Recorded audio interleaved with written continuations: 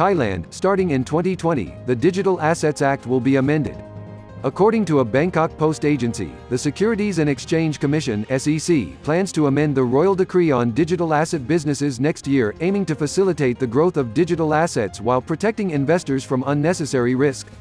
The Securities and Exchange Commission (SEC) plans to amend the Royal Decree on Digital Asset Businesses next year, aiming to facilitate the growth of digital assets while protecting investors from unnecessary risk. The Royal Decree covers cryptocurrencies, digital tokens and any other electronic data unit, as specified by the SEC. Exchanges, brokers and dealers are required to apply for licenses from the Finance Ministry, while ICO portals must be approved by the SEC. Digital asset licenses issued. Digital asset scope may grow. Regulator mulls protection fund for losses.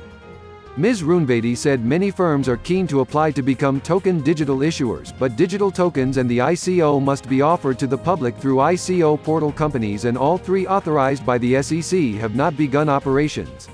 Stay with us. The news release partner stex.com.